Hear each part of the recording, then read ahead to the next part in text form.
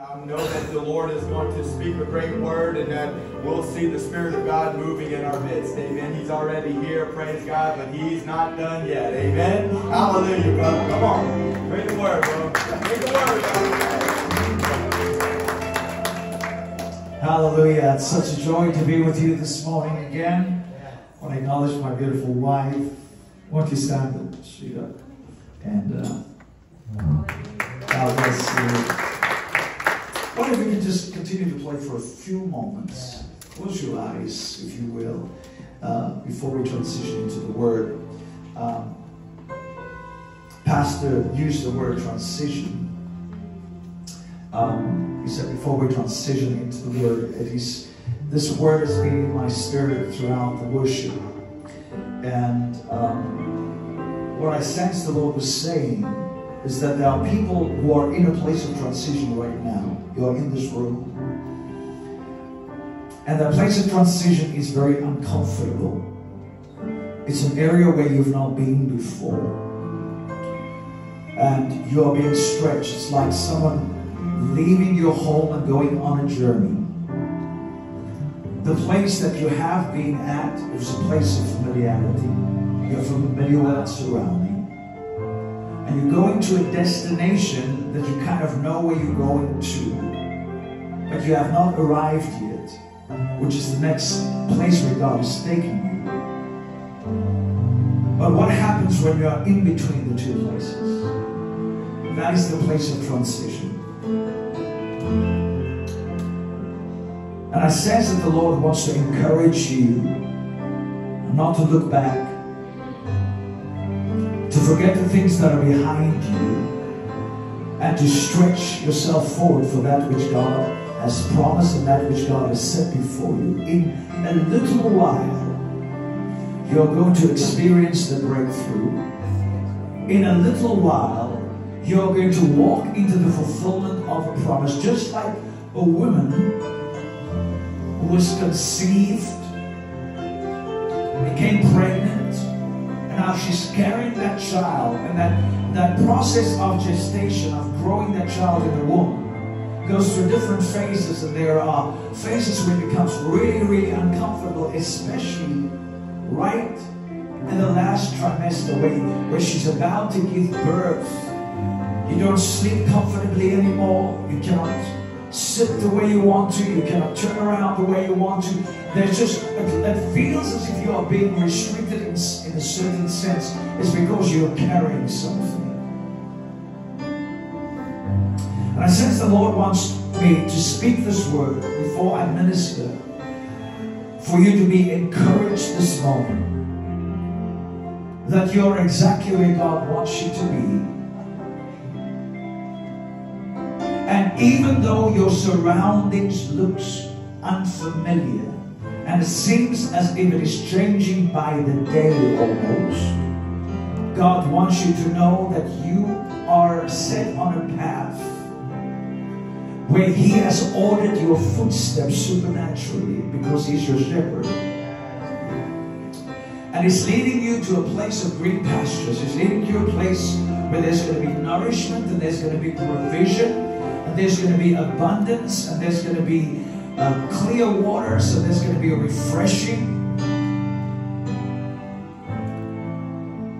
And He wants you to know through the transition phase, even when you walk through the valley of the shadow of death, He is with you. In the presence of your enemies, those who mock you, those voices that speak to you, He says, in the presence of your enemies, He prepares a table for you. Meaning that there is sustenance, there is a word that God will give to you. It doesn't matter from which source it comes, not meaning it comes from the enemy, but He can speak through a word, He can speak through a person, He can speak through a television program you're watching, He can speak through something you're reading. But He's saying to you, He's going to give you a word to sustain you through this period of transition.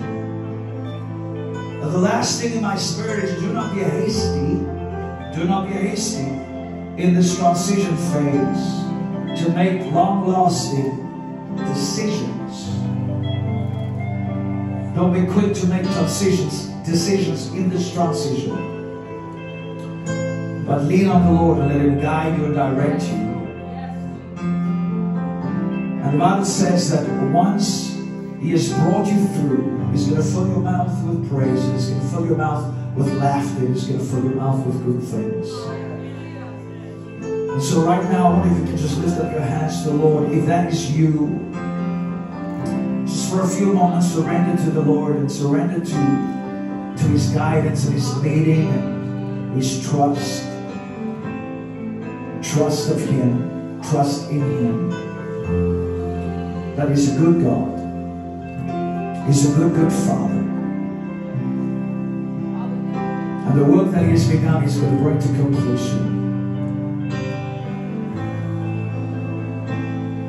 You have been supernaturally, divinely positioned. This is on the outside now, physically. But God is also dealing with the posture of your heart. Please listen. The positioning of your heart. This is going to be a daily positioning. You will have to take possession of your soul.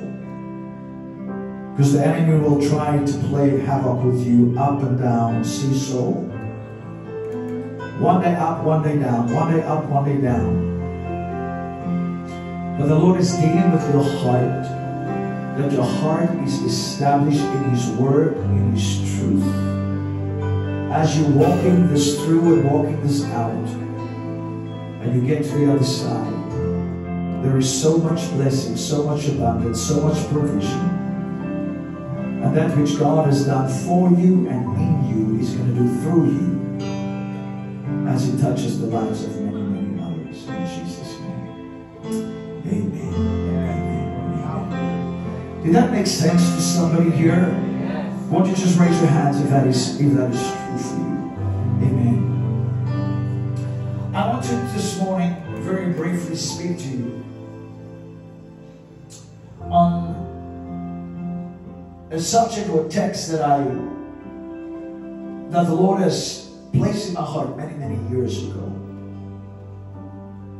But He has brought it to light recently again.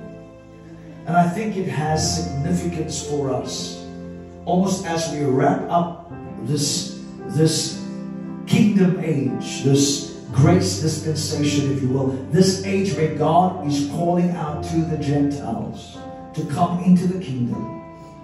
And the Bible says once the age of the Gentiles are done, He's going to turn His face to the Jews, to His brothers, just like Joseph. He was appointed as king by the heathens. In fact, Joseph married a Gentile bride. Joseph is a picture of Jesus. Pharaoh gave Joseph the name son of Pani, which means bread giver. Prophetic picture of Jesus, who is the bread of life. And then there came a time where Joseph had to reveal himself to his brothers. And in that moment of revelation, he said, I am Joseph. I am the one that you threw in the pit. I'm the one that you killed, that you crucified. And the Bible says they are on their knees, bowing before Him. Now Zechariah prophesies this. He says, in that day, a fountain of blood will be opened up for the house of David. And they will look upon the one whom they have crucified. And so, as we are wrapping up, we are at the end of the end, the last of the last days, I think it's important that we not just go through the motions of church. Don't forsake ourselves coming together like in a meeting like this. That's important. But that we also are aware of the calendar of the time in which we are living. Days are evil. So Ephesians says, make the most of every opportunity. Recognize where we are in positionally in terms of God's calendar. Ecclesiastes chapter 3, there is a time and a season for every purpose under heaven. God works with times and seasons. There is a tribe, the tribe of Issachar, one of the tribes of Israel. All that they had to do is study the times and seasons for the nation of Israel as it relates to God's purpose, so that they could see whether Israel was in step with what God was speaking and what God was doing in the earth. Because it's possible that I can be walking out my own thing on the earth, completely oblivious of God's purpose and plan for my life. That's why Jesus said, when you pray, pray this: let your kingdom come, let your will be done on earth as it is in heaven. There is a book in heaven for every one of us that has our name on it. It is a book that God has written about us before the foundation of the earth. It is a book that God designed and created based on His purpose, His redemptive plan for the earth. And He said, who will fulfill that part of my plan? And He said, Matt Aber, he will be the guy for that job. Wade will be the person for that. So He had a purpose, and then He created you in the Spirit. And He called you, He created you, and He said, this will be the person. He will have to be born at this time, into this family, under these circumstances, go through these hardships, through these trials. That's not going to kill him, it's going to form him, it's going to shape him. And even though it looks like all hell is broken loose, even though it looks like the devil had the upper hand, no, God says, I will take all of that and I will weave it into the tapestry of my will for your life. And I will make all things work together for your good. When other people looked as negative, when other people wrote you off, when other people said, God says, no, you don't understand. This is the very furnace that I have allowed. When the enemy came and he tried to use and abuse and kill and destroy, God says, this is the very thing I'm going to use to shape you and to form you. Yeah, good. Come on. And the very thing that I called you out of, that I saved you out of, that I delivered you out of, that is where I'm going to send you back, and that is where I'm going to use you. Woo, because your story, your history, your history will become His story. When He is done, He's going to take your life, turn it around, turn it right side up, and He's going to take that mess and turn it into a message, and He's going to send you into the world with a testimony. Because in all of it, every test that you've gone through, for you to walk as an overcomer, with deep empathy, with deep compassion. So it's important for you and I not to live recklessly or carelessly, or by default, but to live intentionally, deliberately. Every time Jesus woke up every morning, he also had a book. Jesus also had a book. Hebrews chapter, can I read it? Let's go there, just in case you may think, what is this guy talking about? I'm laying the foundation. I'm not into it. Let's go to Hebrews chapter 10.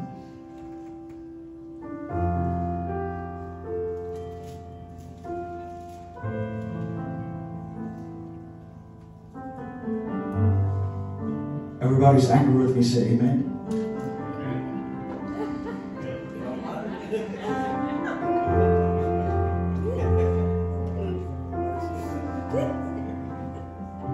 Just checking. Let's read from verse 5. Remember I said everybody has a book. Everybody has Psalm 139. You can go and read it. It's Psalm 139 for you. But I'm just, for the sake of time, trying to move fast. Verse 5. Therefore, when Christ came into the world, He said, sacrifice and offering you did not desire,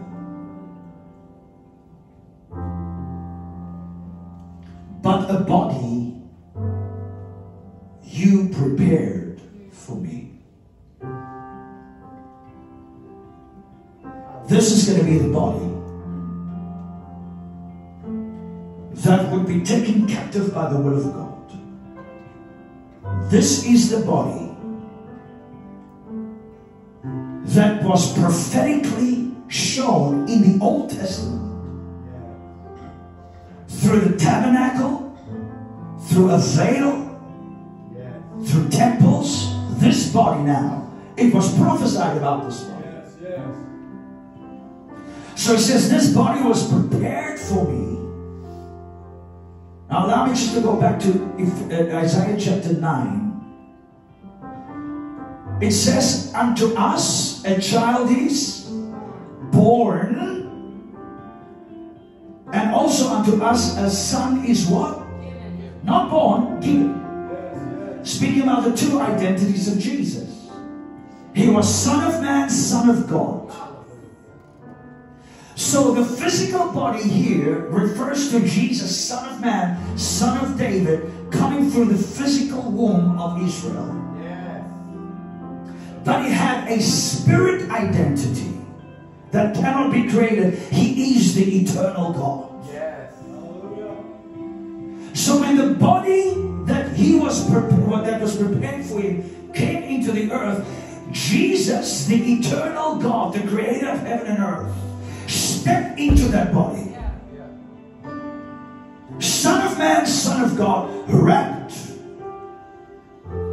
in a fleshly linen veil, tent. But this is what he says. With burnt offerings and sin offerings you are not pleased. Verse 7. And this is what you and I have to say every day. Then I said, here I am. It is written about me in the volume of the book, or in the scroll, or in your file, way before I was born, from eternity, because he's the Lamb slain from the foundation of the earth. So Jesus says, now that I am here, I've made landfall, I choose to become captivated, captured, a slave, a prisoner to your will. That which you've written about me, I will step into that place, into that space, into those words, into those actions, and I will live out here as it is in heaven. So it is written about me in the volume of your book. And this is it. I have come to do your will. My God. Yes, good. Come on, preach. The highest form of living is living in the center of God's will. The most dangerous place to live is not in the hood. It's to live outside of God's will. Most dangerous place for any human being. Because outside of His will, there is no protection. Outside of His will, God by His grace and mercy will shield you. But out there, the enemy can come and he can do whatever he wants to. But He who dwells in the secret place of the Most High shall abide under the shadow of the Almighty. And I will say to the Lord, He's my refuge and my strength, my God in my trust. So I want to encourage you, I'm still about this transition deal thing. If you and I would pray this prayer that Jesus prayed, Lord, I have come to do your will. I do not know what it is, but I bind my walk to your will. I bind my mouth to your will. I bind my mind to your will. I bind my hands to your will. I bind my feet to your will. I bind my heart, my attitude, my emotions to your will. Today, when I wake up, just today, I cannot walk into tomorrow, but I can walk in the now. So that's how Jesus lived when he woke up. He would see, 3 p.m. It's now 6 in the morning. 3 p.m. he sees him sitting at a well with a woman. So he speaks to his disciples and says, hey, I know we're going this way, but we've got to go through Samaria. Because a few hours from now, I've got an appointment. Heaven has got a schedule with a woman that's connected to a well that Jacob built thousands of years before. But that is on the calendar of God. Out of all the many millions of people on the face of the earth, today is her day. And I have to go that way because I am the instrument, I'm the carrier of the living waters. And so in reality, this veiled Jesus, this physical body carrying the glory of God, becomes a vehicle, a donkey, a setup to carry God right into that situation, to meet that woman where she's at. Here I am, I've come to do your will. Can he use you like that? He wants to. Yes. To take you right into the place where people are full of despair and hurting and hungry and broken and lonely, wanting to commit suicide. Says, can I find a Matt? Can I find a Sheila? Can I find a Sarah? Can I find a Wade? Can I find a Michelle? Can I find a Maria Victoria that will carry my presence right into that place? And once you're there, because you're carrying heaven on the inside, the darling of heaven, heaven will manifest. Healing, the prophetic word. Freedom is here, I am freedom. Healing is here because I am healing. Deliverance is here because I am deliverance. Peace is here. I am the Prince of Peace, Prince of Peace. But I need a body. I need someone that recognizes that there is a book in heaven. And it's been written about you in the volume of the book. In reality, you are a walking prophecy.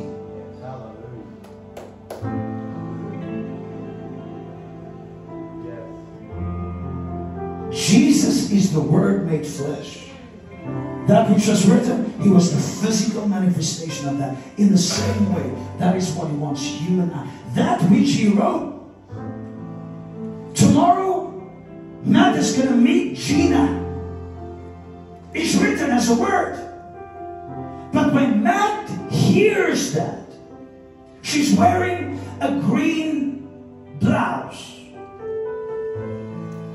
with a green pants. She'll be sitting in the restaurant, in the hospital. Matt passes by and says, whoa, there she is. So now that word becomes flesh. When he walks up to him, he begins to say, I just sense I need to talk to you. Are you okay with that? And all of a sudden, heaven manifests. And that which God wrote concerning you from eternity, in that moment, heaven invades earth. There's a way to live. So I want to encourage you, in a place of transition, find out the will of God. Find out that is what you are pursuing. His presence and His voice. Because His voice reveals His word. His word is His will. Yes. Makes sense? Yes. So I want to very quickly talk to you. I think the last time I was here, I spoke about the key of David. And I spoke about open doors. I want to piggyback on that. So the key of David represents access. It represents authority. You as the key has authority to open.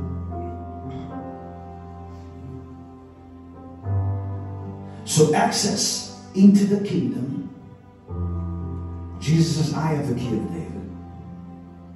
Access to God. No veil. No limitations. I have the key that will give you access. But I also am the one who restores the authority that was lost in the Garden of Eden. The exousia, Matthew 28:18. All authority has been given unto me, therefore I give it to you. You have that authority. You don't have to pray for it.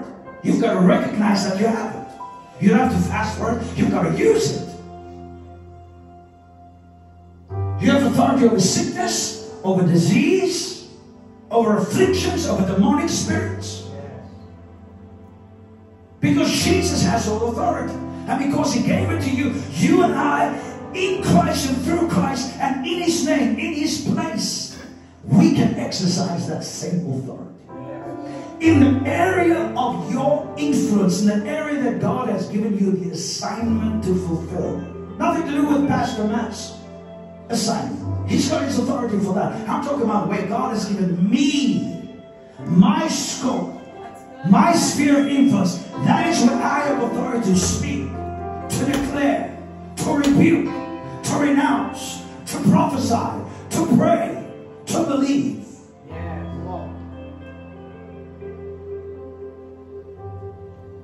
You said the key of David represents the kingdom of God. Gabriel comes to Mary and she says, you're going to have a child. Naming his name Jesus. He's Emmanuel, God with us. He will save the people from their sin. But this is what He will also do. God, His Father, will give Him the throne of David.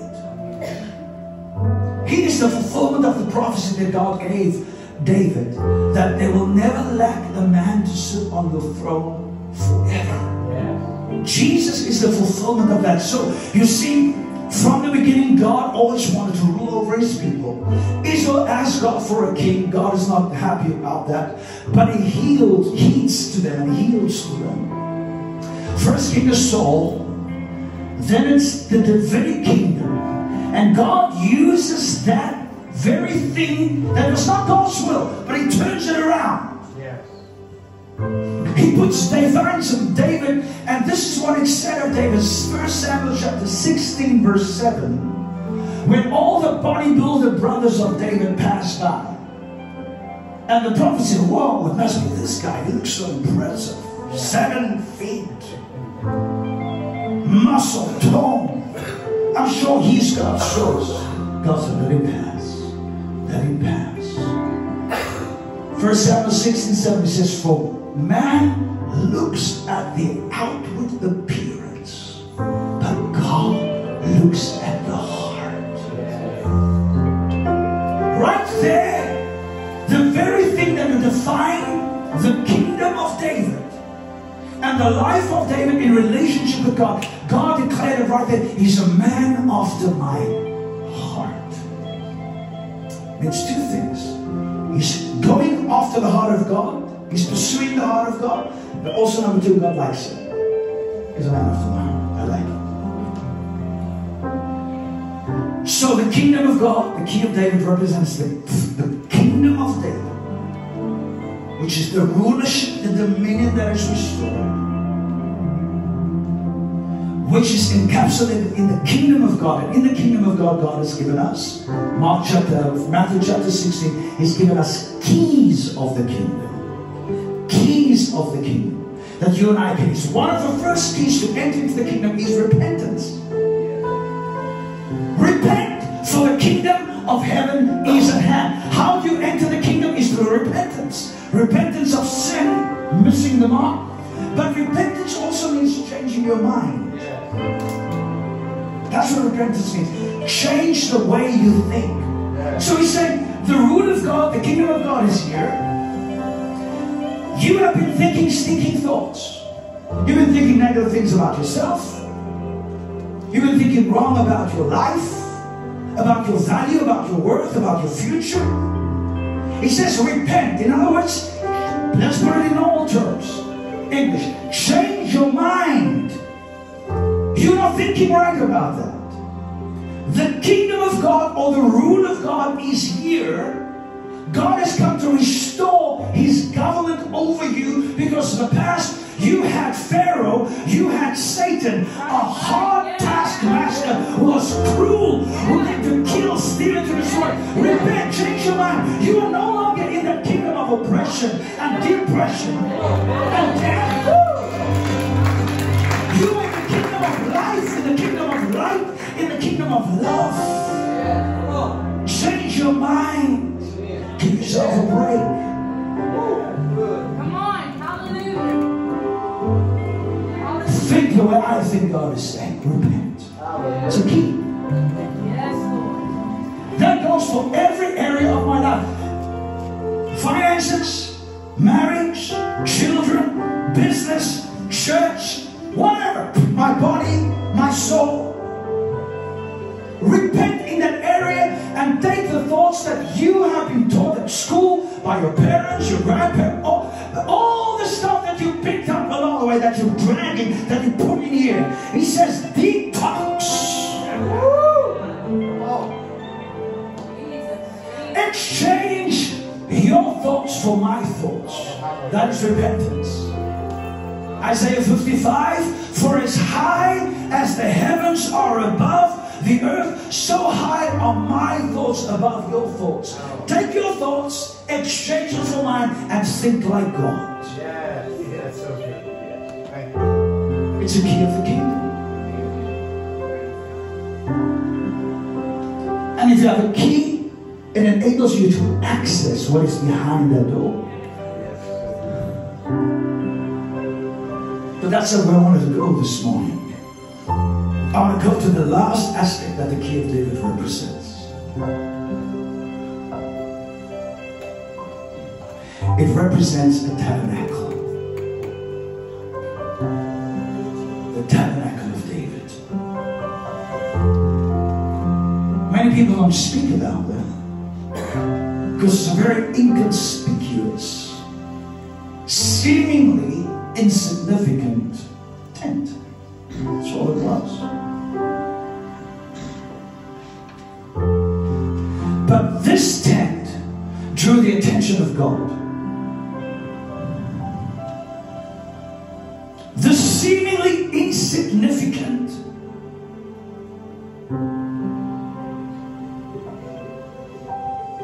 tent that really looked like nothing on the outside was housing an artifact that drew the attention of heaven. It changed the landscape of worship in Israel. It was centuries way before its time. Because the man that erected that tabernacle knew that we live in time, but God lives in eternity. And God is not bound by time. So what he did was, irrespective of where Israel was on the calendar of God in terms of literal chronos time. You understand what I mean? That chronos time meaning the actual time on the calendar right now.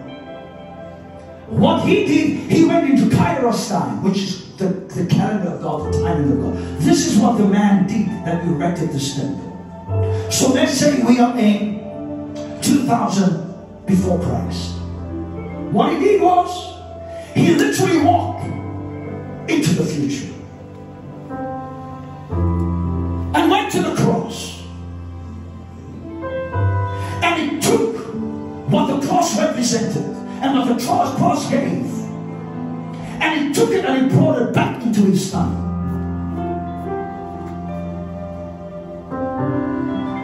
And based on the reality, which is a future promise and a future blessing, by faith, just like Abram, the Bible says in Galatians, the gospel in Galatians 3 was preached to Abram. The gospel. Amen.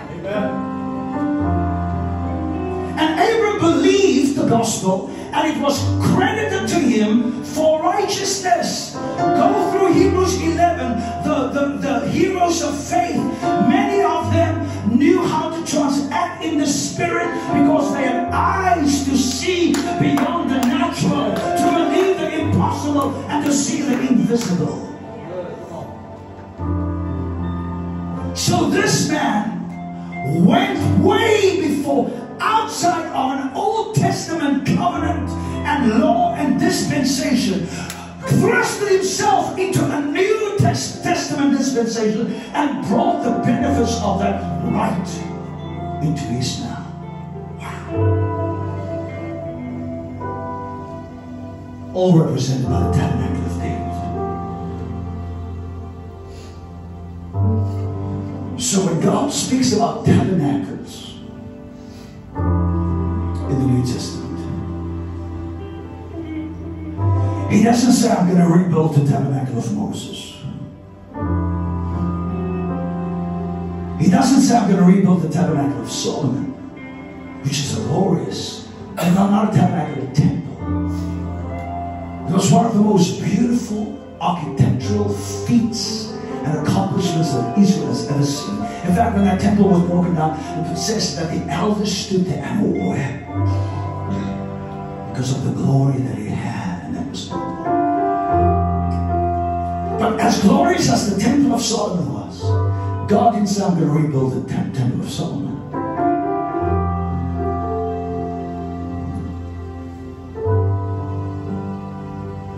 This is what He said, Acts chapter 15. Let's go to Acts chapter 15.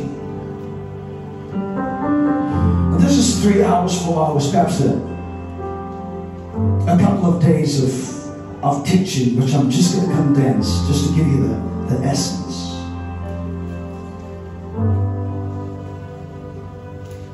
Acts 15 verse 15 to 18. Acts 15 verse 15 to 18. Now, this is a quote of a prophecy that is made in Amos chapter 9 verse 11. 9:11.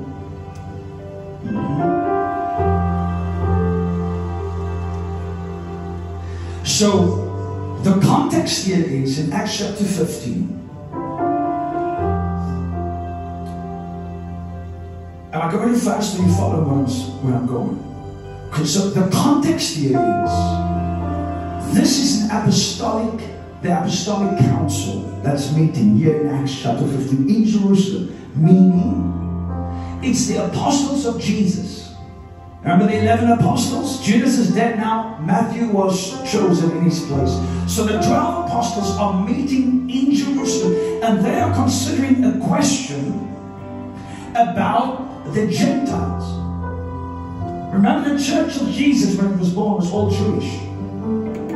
Right. Now, the gospel has been preached to Cornelius and his household, a Roman centurion, an Italian. And so what do we do with this guy? What do we do with his family? What do we do? They're not Jews. So do they obey the law now? Do they get circumcised? All of these questions. So they're sitting around the table to discuss this issue. And James, the brother of Jesus, gets up and he quotes Amos chapter 9 verse 11. And this is where we start to read verse 15. In that day, talking about this day, I will rebuild or raise up in accordance with what the prophets have written. I will raise up the fallen tabernacle of David. I will raise it up again. And I will restore its ruins. I will raise it up. And I will build it. as in days of old. This is God speaking. It says, in those days, in the last days, of all the tabernacles that ever has been established on the face of the earth, I'm going to raise up this tabernacle. The tabernacle of David. So what is so significant or important or special about this tabernacle? That God says that I will raise it back up. Of all the tabernacles on the face of the earth, this represented my dwelling place with man the most accurately. So for the sake of time, I'm going to try and land the plane in 15 minutes. That'll be a record for me. Now remember, I come out of the Pentecostals, and so we are allowed to finish like 15 times. Okay, my last point. And get to another point. So, okay, now I'm finishing off. I'm allowed to do that, just in case you didn't know. I'm just kidding. In order to understand the tabernacle of David, we've got to understand the tabernacle of Moses. So very briefly, I'm not going to go into detail.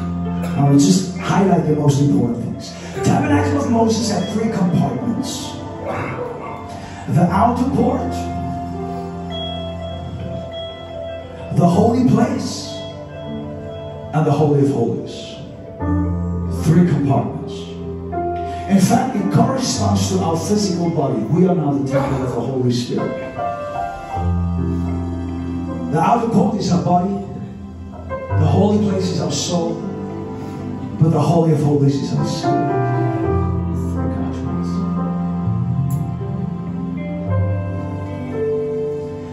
In the tabernacle of Moses, all of Israel had access to the outer court, but that is where it ended for them. They couldn't move beyond that.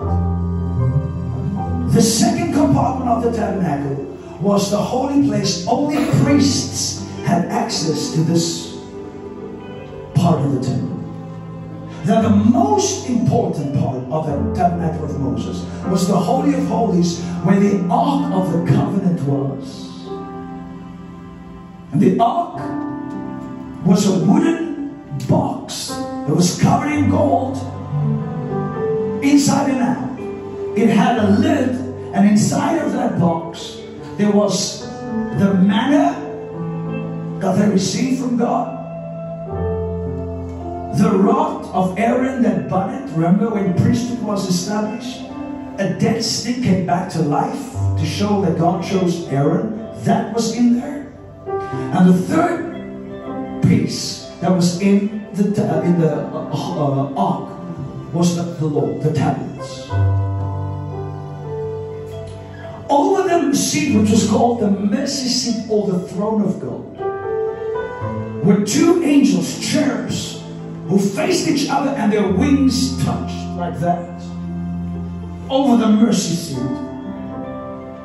And that is where God's presence dwelt, right there, under the wings of the cherubs. That is where it was, in the Holy of Holies. Now, only the high priest could access the Holy of Holies. Nobody else had access to the Holy of Holies. Only the high priest could go there. But he could only go there once a year. And he could not go in there without blood. He had a strict protocol that he had to follow. That's why on the hem of his priestly garments there were little bells all around, so that when he moved, the bells would ring. It was important for those on the outside of the Holy of Holies to hear the bells ring, because as long as the bells are ringing, they know that he's alive. Yes, yes. But if the bells stopped ringing, they knew that's a very short service. And he had to be pulled out, because they couldn't go into the Holy of Holies, so they tied a rope to his foot. So when the bells stopped ringing, they know, oh, well, service is over. And they would pull the priest out. lest they go behind that forbidden place where they didn't have access to and get killed. That's in short, the tabernacle of Moses. Now, Israel backslidden over and over and over and over and over again.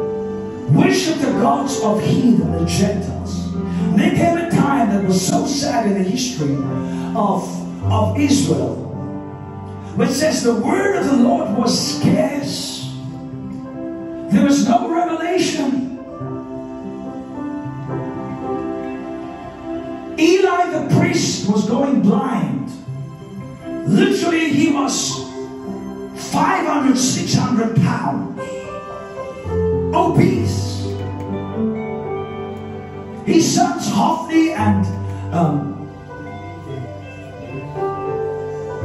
what? Phinehas, yes. His son Hophni and Phinehas were committing adultery in the temple of the Lord, stealing the offerings, doing all kinds of crazy things. And Eli, as the father and as the spiritual father of their house, didn't correct his sons. God wasn't happy with him. Thrown into the mix of that little boy with the name of Samuel that Hannah prayed to God for. Eli was so blind that when Hannah was coming to the temple daily to beseech God to cause her to fall pregnant, he thought that she's drunk. That is how far gone he was in terms of his discernment. In any case, Samuel gets born. She promised him to the Lord. She brings him to the temple. And at some day, God speaks to Samuel. He calls him by name. But Samuel doesn't know the voice of God. Eli is supposed to know the voice of God. But it takes Eli 3 times for God to speak 3 times before you recognize, oh, this is God. It just shows you how long ago he was in touch with the voice of God. The voice of the word of the Lord was rare. Don't let that happen to you. Stay in fellowship. Stay connected to the word. Because there might be a crucial time that you have to hear the voice of the Lord, and you will not recognize He's speaking, but you will not recognize He's speaking.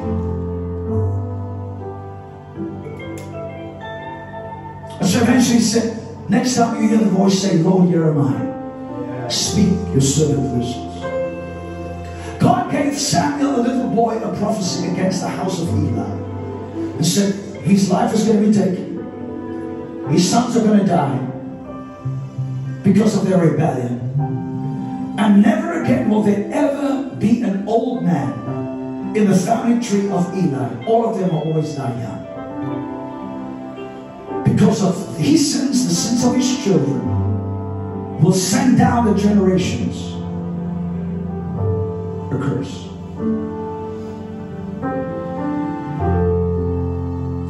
So there comes a time when Israel goes out to war, and these 2 guys, the priests, so wicked, goes into the Holy of Holies and takes the Ark of the Covenant that represents the presence of God, and they use it as a talisman. They take the presence of God to go and fight their battle that God didn't authorize. Now, by right, they should have been struck dead right there. But God already pronounced them that they're going to die. So it's just a formality. So God allows the foolishness to go on because He's turning this whole situation around. So what happens is, Hophni and Phinehas takes the ark. They go into battle, and that day 30,000 soldiers die, including Phinehas and Hophni. These priests, they die on the battlefield. A man, a Benjamite, escapes, and he runs home, and he goes and tells the people what happened on the battlefield. When he gets there, he says, 30,000 of our men are dead. Phinehas and Hophni died. But what is worse, our enemy, the Philistines, captured the ark. The Ark of the Covenant, that piece of furniture that represents represents the presence of God in the tabernacle of Moses, has now been captured by the Philistines. The Bible says when this man came to Eli and he told him that, when he heard 30,000 soldiers died, Eli said, that's bad, but I'll take it. When he heard that his 2 sons died, his heart was broken, but he took it. But when he heard the third piece of news, that the ark of the covenant of God, the presence of God, was captured by the enemy, the Bible says he fell backward and he broke his neck and he died. Because now the presence of God has departed from Israel. Phineas has a wife who's pregnant. When she hears about the news, she goes into premature labor and she gives birth to a son just before she dies. And she calls this child, this thing that this priest birthed into the earth, Ichabod. The glory has departed. It's all that Phineas gave birth to. No glory, no presence, no finger of God on everything that he done, everything that he created, everything that he birthed. Had no marks or no sign, no DNA, no fingerprint of God. Not in his life or his descendants. His wife, before she dies, says, Ichabod, the glory of God has gone. I wish I had time to tell the story in detail, but let's fast forward. The ark is in captivity for 100 years. In other words, at Gibeon, where the tabernacle of Moses was, the outer court, the holy place, the Holy of Holies, sacrifices and worship and ritual was going on week after week after week without the presence. Without the ark, they didn't even care. They didn't even notice that they're going through all of the motions of worship, but the presence of God is not here. It makes me think of Revelation chapter 3. The church of Laodicea, they're having a great time on the inside and they don't recognize Revelation 3:12. Jesus says, I'm standing at the door and I am knocking. You're singing about me, you're preaching about me, you're teaching about me, you're having a great time, but you haven't recognized that my presence left. I'm standing outside of my church and I'm asking, do you mind if I can come inside? Come on. That was the situation there. No presence, no ark. Until one day, while the ark is for 20 years in the house of Abinadab, David now comes onto the scene. And God puts inside of him a desire to bring the ark, the presence of God, back to the city of Jerusalem. This is the first time he doesn't do it right. God breaks out against him. Let me backtrack just for the sake of context. The way the ark leaves Philistine is there for 7 months. God breaks out against 3 cities of the Philistines. Boils, tumors, just nightmare. Every city. They send it away. Eventually. But before that, they put the Ark of the Covenant. They put it in Dagon's temple, their fish god. The Bible says they put it in, locked the door, and they went out to go to bed. The next morning they come to check out. Hey, what's up? And Dagon bowed before the Ark of the Covenant, because every knee shall bow and every tongue confess that Jesus Christ is Lord. His head was broken off. It talks about government, kingdom, bows before the kingdom of the Lord God. Hands is broken off and only a bust is left. They said, oh, Jacob, don't embarrass us like that. Lift him up again, put him back. The next day they came back, boom! That little piece that remained of Jacob is in smithereens. So that made them send the Ark of the Covenant back to Israel. Before it lands up in the house of Abinadab, they put it on a cart. I'm saying this for a reason, to connect it with what I want to make the next point. So they put the Philistines put the ark on a cart, hitches it to 2 oxen, cows that just gave birth.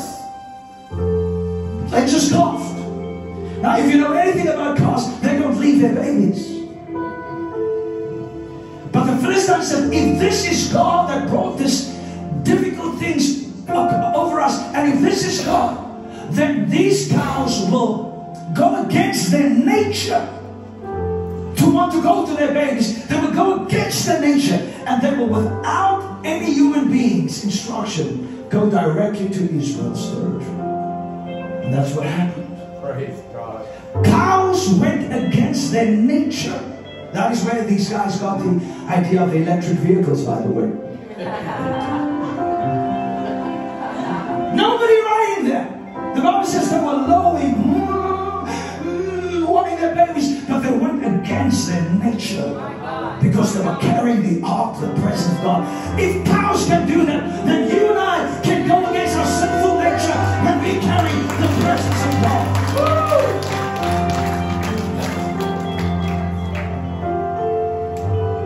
So do you know why God broke out against David the first time he brought the ark? Because he said, oh wow, the Philistines built an ark, built a cart, and put the tabernacle on the, put the ark on the cart. So let us do the same thing. So he built a brand new cart, put the presence of God, the Ark of the Covenant, on this cart, man-made thing. And the Bible says he brought it into the city of God. But on the way there, the cart stumbled. And the guy that was close there with the name of Uzzah wanted to stabilize the ark. Doesn't want God to get hurt, you see. And he touched it, and God struck him dead. David became angry. Next chapter, he realizes after 3 months. Number 1, Obed-Edom, where the ark is now housed. The Bible says God blessed his house because of the ark, because of the covenant. In the past, he would plant little zucchinis and carrots and they were this big. Now the sticks are this big. Children are happy. Wife is happy. Dog and cats are happy. Everything is happy in Obed-Edom's house. And David says, you can't get all the blessing. Bring that some of that back here. I want the presence of God. Yes. But he put it on a man-made thing. Where did he get the idea? From the Philistines. And many times we do this. Big TV screens, smoke machines, and skinny jeans. That will attract the world. Come on, brother, preach. Let's see what they are doing out there, and let's adopt some of their cards and put the glory of God on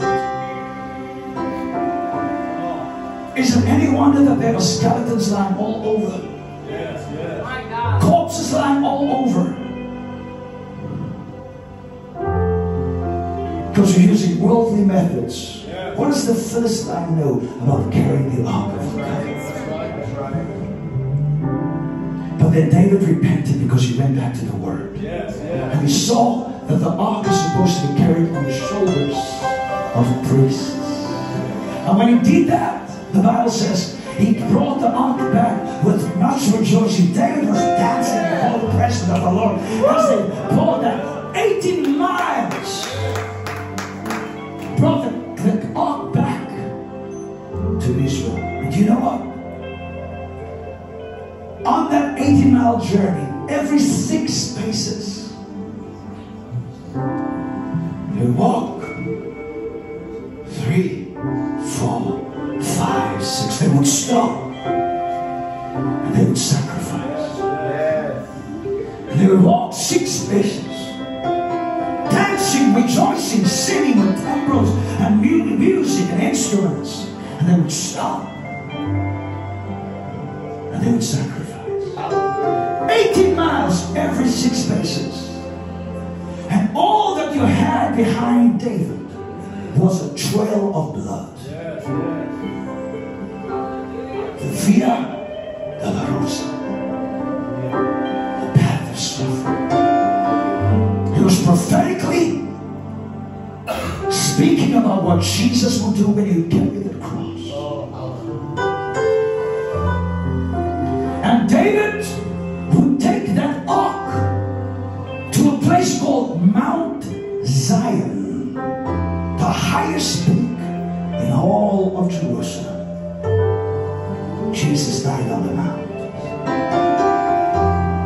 And you put that ark of the covenant on that mountain, and you cover it with a simple tent.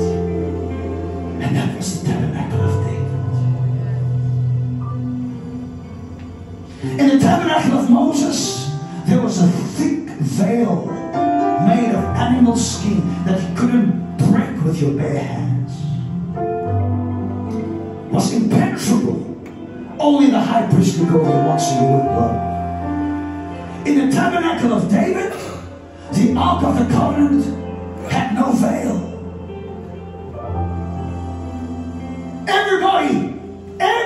Anybody in Israel, when they set foot in that tabernacle, they would face the glory of God. They would be in the presence of God Almighty. David instituted 24-hour worship, 7 days a week, 365 days.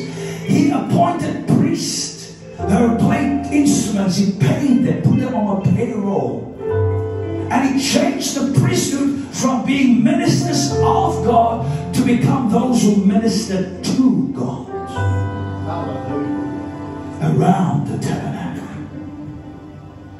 It is estimated that 70% of the Psalms that we read, that's why Paul writes, one, we come together, one has a psalm, one has a hymn, one has this. He says, let us make music and melody in our hearts, singing psalms to God.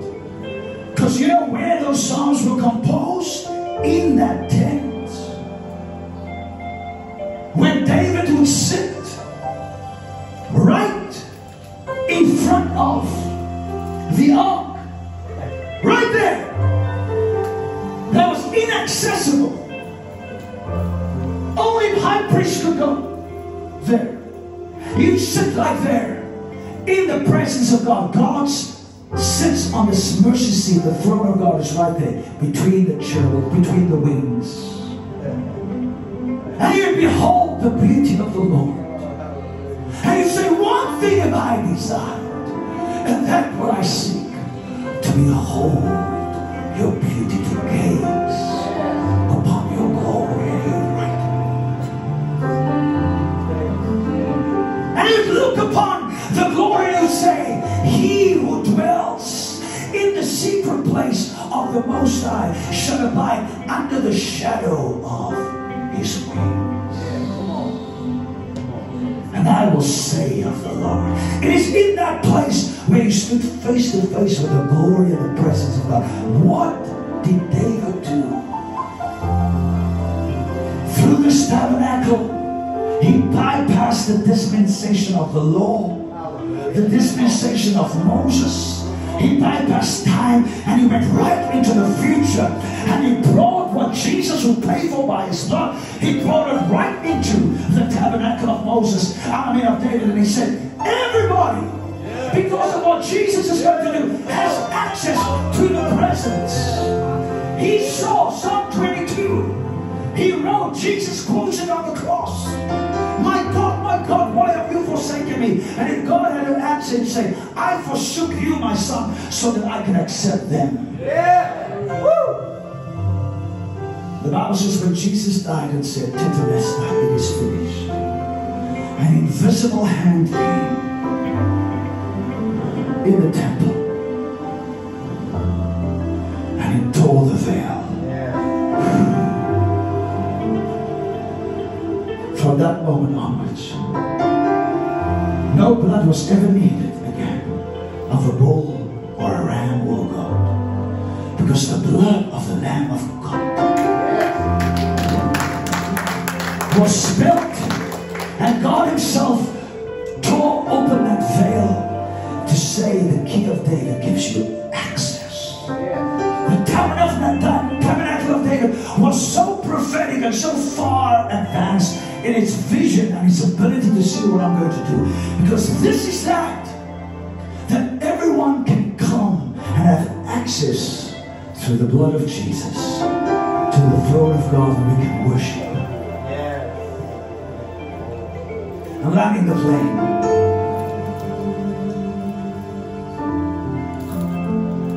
First Corinthians chapter 11. Paul writes, I believe it is, could be verse 29. First Corinthians 11, verse 29. Let me just go there. I think it is.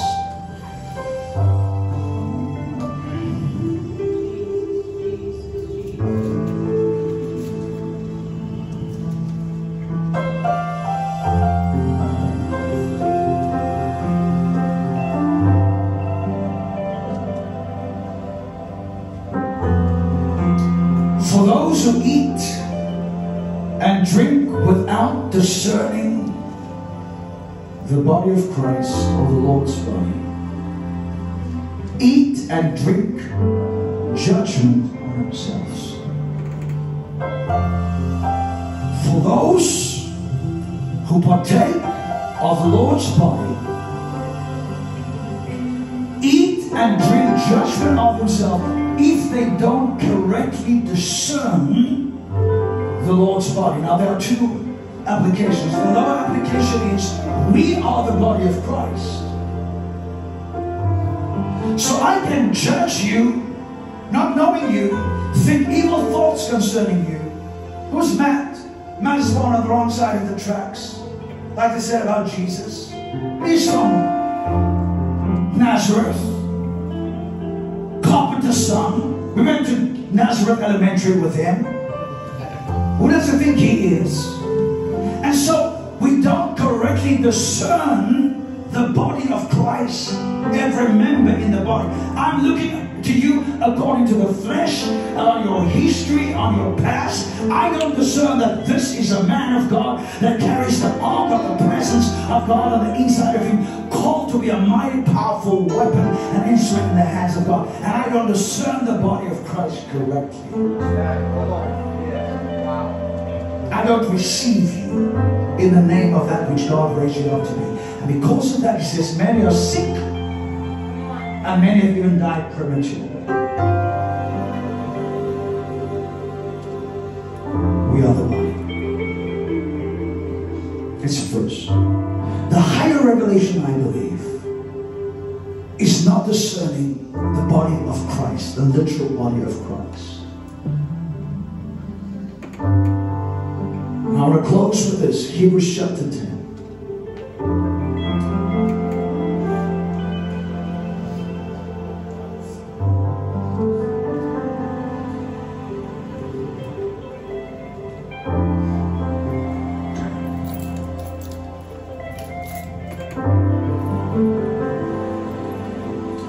We're going to stand in a few moments and we're going to worship. Because this is an amazing promise that God has given us.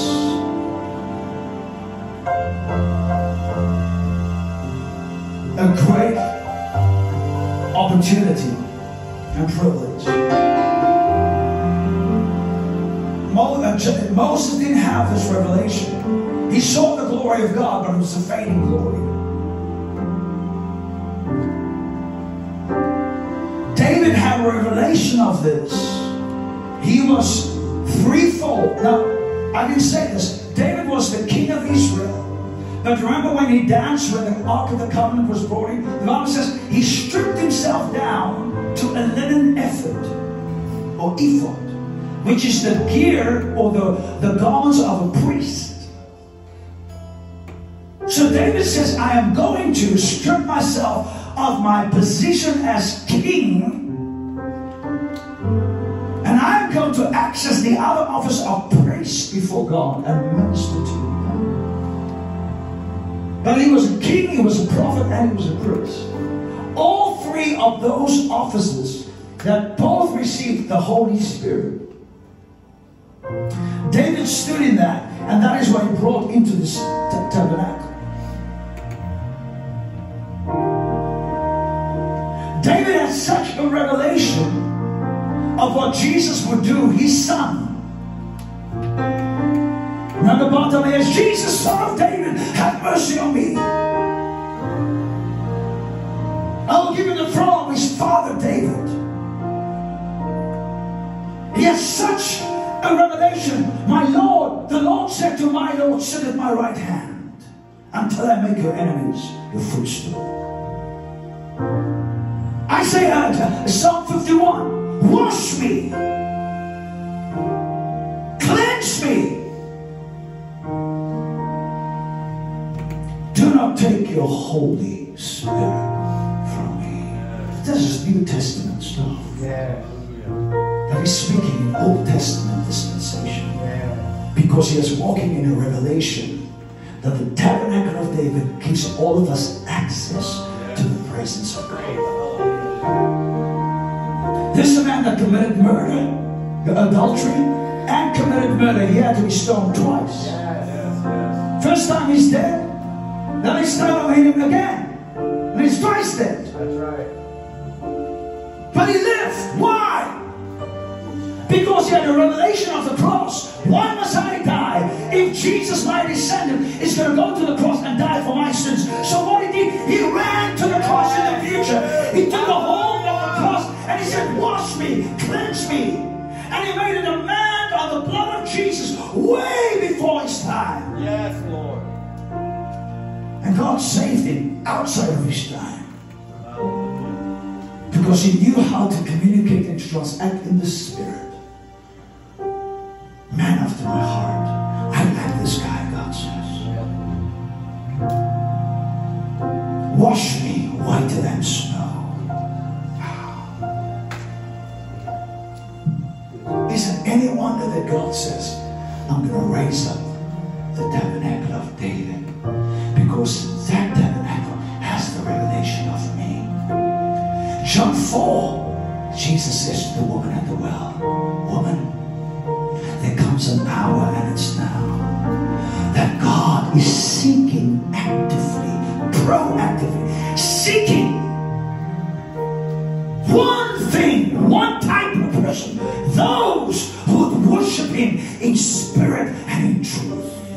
And in David, he found such a man. And this was a man that gave access to an entire nation to the presence of God. And God said, I'm going to rebuild that tabernacle because I want all of my people to stand before me face to face. Kiss the Son. No veil of separation. It's possible in Jesus.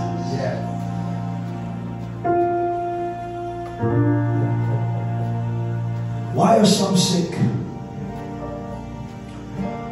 Why have some died prematurely? Paul says because they don't discern the body of Christ. Watch this. Hebrews chapter 10 verse 19.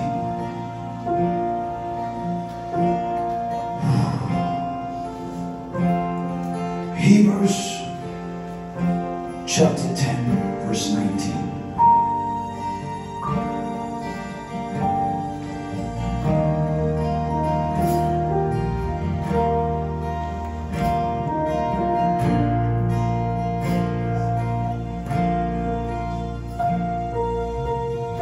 Therefore, brethren, when it says brethren, it means it includes sisters. All of us are brothers.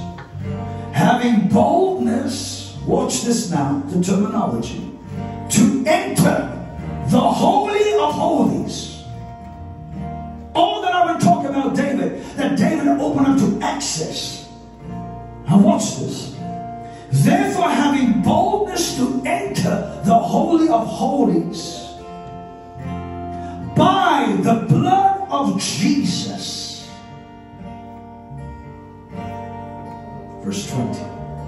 By a new and living way, which he consecrated for us. Through what? Through the veil. So Paul, the writer of Hebrews, is now going to shed light. What the veil represented all these thousands of years in the tabernacle. That veil that separated the glory of God. It was prophetic. It was pointing to this. This is the veil.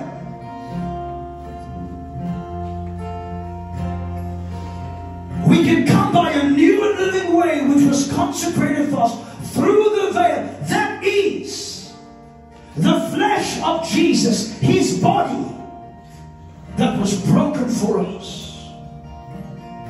And having a high priest over the house of God, let us draw near with a true heart in full assurance of faith, having our hearts sprinkled from an evil conscience by the blood of Jesus, and let us be washed with pure water. And let us hold fast the confession of our hope and our faith without wavering, for God who promised is faithful. Let me land the plane and bring this all together. Remember when Jesus died, he was the lamb. Lamb spotless, slain before the foundation of the earth. So now the sacrifice was given. On the third day he rose, but he didn't rise now as the lamb. He was now the high priest.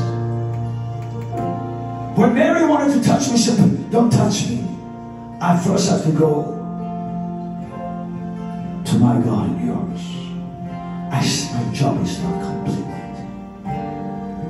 What was modeled for thousands of years on the earth, in an earthly tabernacle that was a replica of the true tabernacle, I now have to take my blood, the blood of the Lamb, and in my office as high priest, I'm going to go into the heavens, and I'm not going to sprinkle it on an ark that was made by the hands of a human being. I'm going to sprinkle it on the mercy seat in heaven. Now I didn't say this to you, but when the ark was coming back to Israel, there were 70 men that opened the lid of the ark, and they looked into it and God killed them. Do you know why? Because every time the high priest would go into the Holy of Holies, he had to take the blood that he brought with him and sprinkle it on the mercy seat.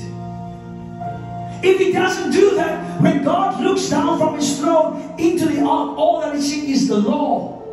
And it reminds him that the law was broken, and it was broken by sinners, and sin has to be punished, so God has to kill them.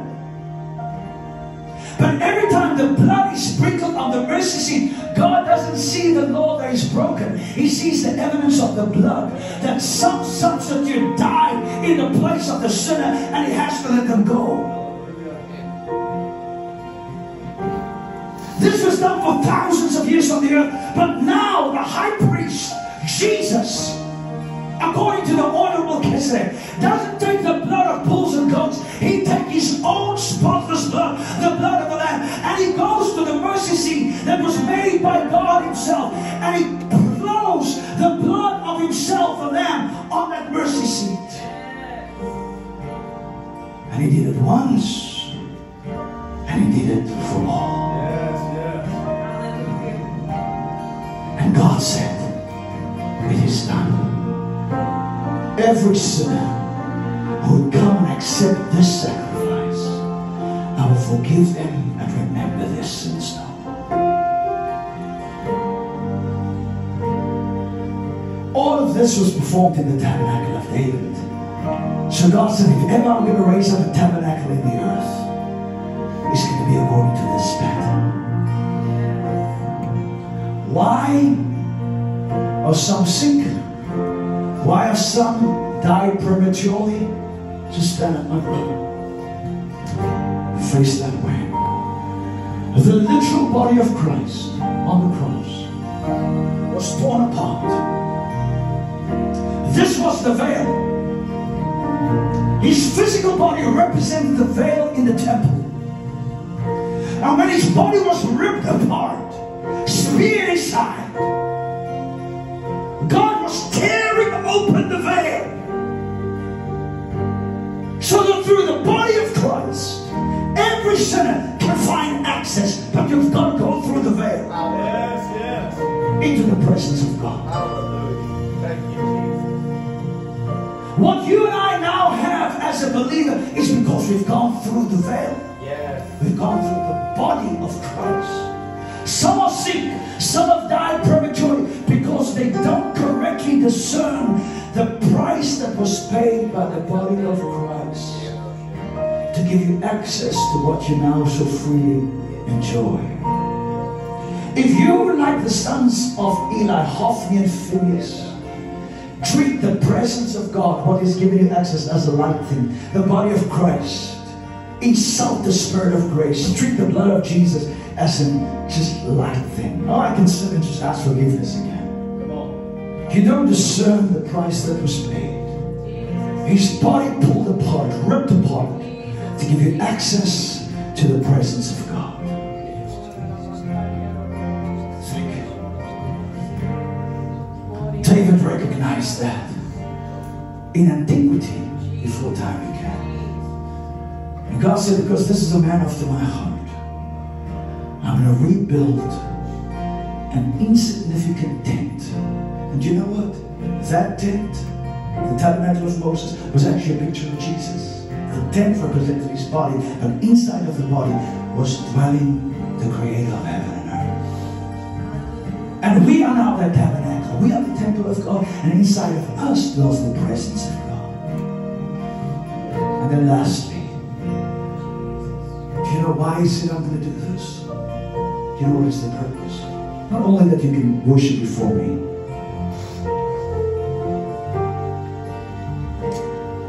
in Acts chapter 15, I'm going to read it as we close. This is the final close.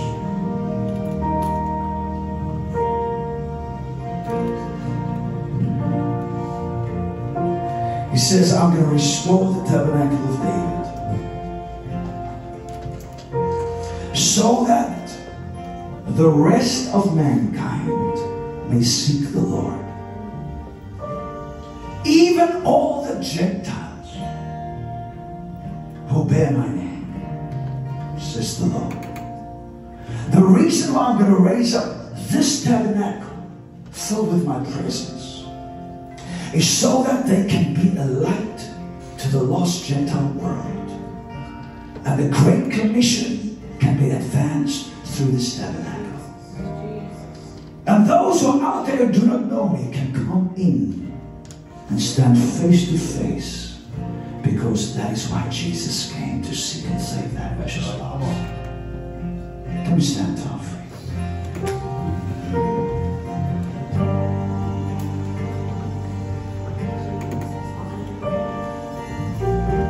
I wonder if we could just for a few moments lift up holy hands to the Lord. We have access to the throne of God. We have access to the presence of God. David instituted 52 ways of expressions of praise and worship. 52 new ways. There was never known. They never sang in the tabernacle of Moses. Never lifted up holy hands. Never danced.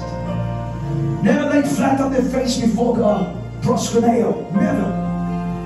David introduced all of these new forms of worship expressions. Because in the presence of the Lord there's freedom. In the presence of the Lord there is peace. For a few moments just lift up those hands and you open up your mouth and you give your expression. In the past, in the tabernacle of Moses, Nobody could access the presence of God, but only a high priest. You can freely come today.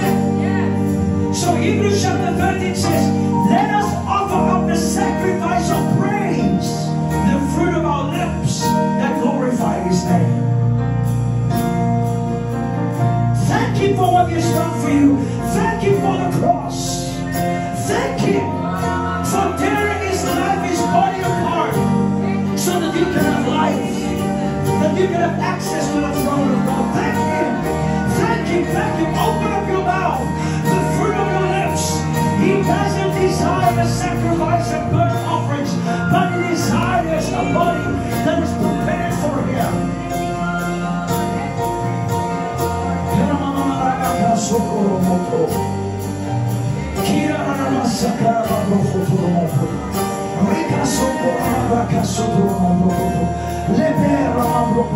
We worship you, Lord. We worship you, Jesus. We worship you, Lord. Thank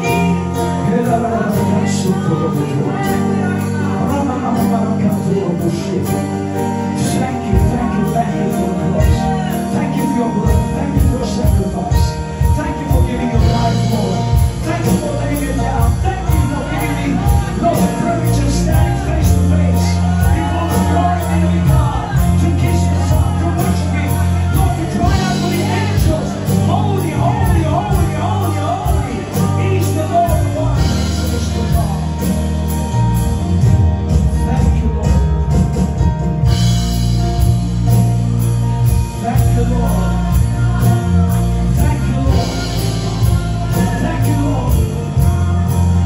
Thank you, Lord.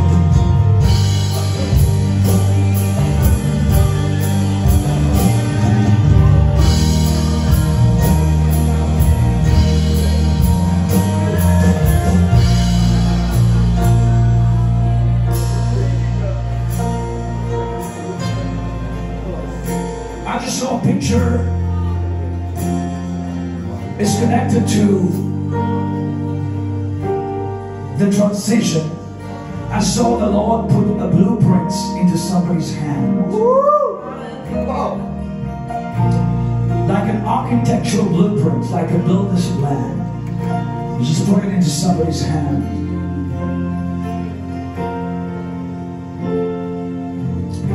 There are missing pieces that you're waiting for God to give you. And He's giving it to you right now. You have access to the throne of God. You have access to the wisdom of God. You have access to the mind of God. You have access to the heart of God. This is the Tabernacle of David. The church is.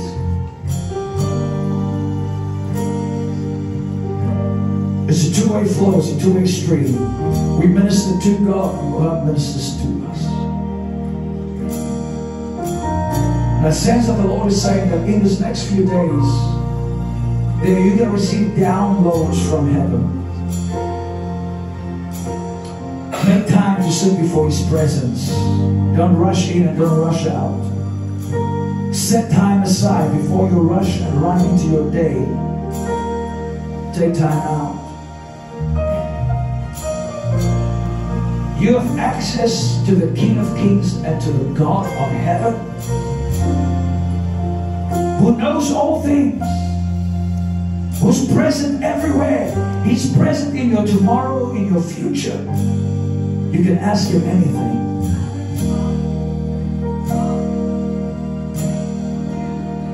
You have access to His heart, access to His mind. God is inviting you into the throne room. He wants to minister to you.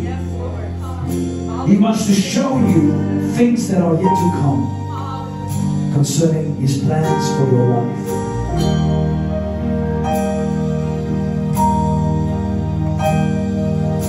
In His presence there is fullness of joy. In His presence there is peace. And in His presence there's healing. So right now, put your hand on your heart and on everywhere in your body where you have pain, where you need healing. Somebody put your hand on your mind, because you need healing in your mind. Right thinking has to come back. Just touch every part where you need God to access this morning. Because I believe healing is being poured out right now, physically, mentally, emotionally, spiritually. All over this room, the Holy Spirit is moving. Receive your touch. Receive your healing. It has been paid for by the blood of Jesus. You have